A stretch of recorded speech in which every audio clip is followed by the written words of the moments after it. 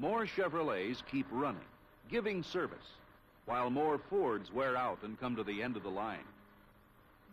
The actual scrappage figures for a recent period present a very startling picture. 1956 Chevrolets scrapped, 184,000. Fords, 302,000. 55 Chevrolets, 289,000. Fords, 375,000. 54s, 241,000 to 380,000.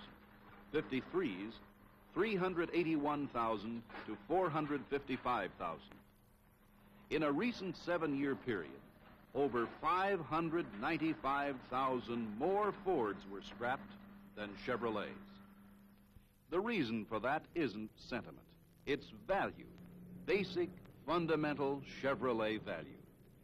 And now, today, in Chevrolet's best tradition, the full-size Chevrolet lineup, extended, amplified, and spearheaded by the new Caprice models, represents the greatest value the automobile marketplace has ever offered.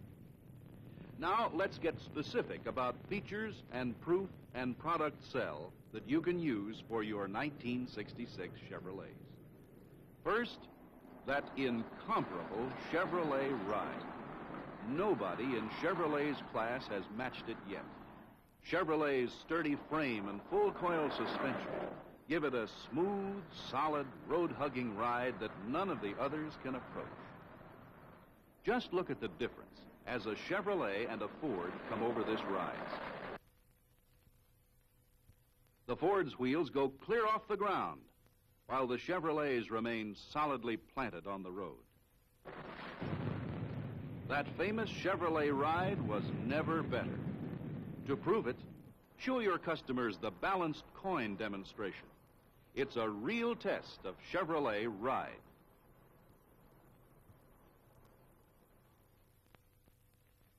Chevrolet not only rides better, it has a shorter turning diameter and quicker, more responsive steering. Try that with a Plymouth VIP.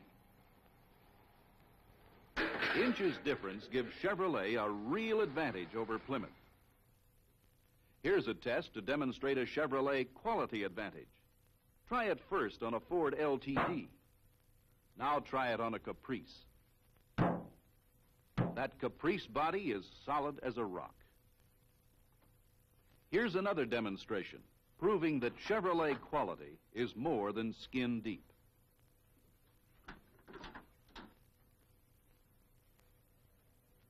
Heavy, sound-deadening insulation under the hood of the Caprice. None under the hood of the Ford LTD. None under the hood of the Plymouth VIP.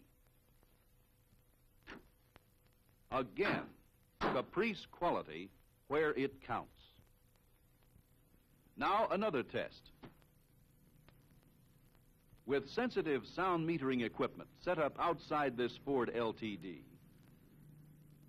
and a microphone inside, we're going to try an experiment.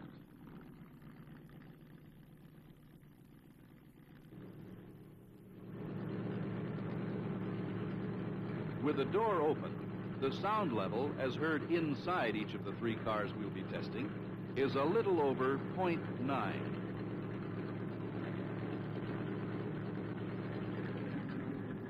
With the door closed, the sound level on this Ford LTD drops to 0.2. Next, the Plymouth VIP.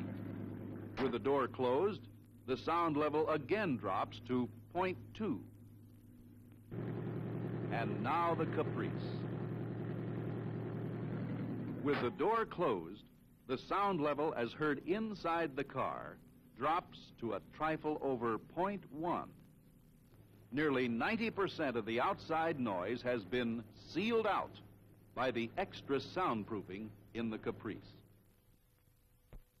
Anybody can build a more powerful engine if he doesn't care how much gas it uses. But Chevrolet does care. Here's a test to give you the lowdown on fuel economy.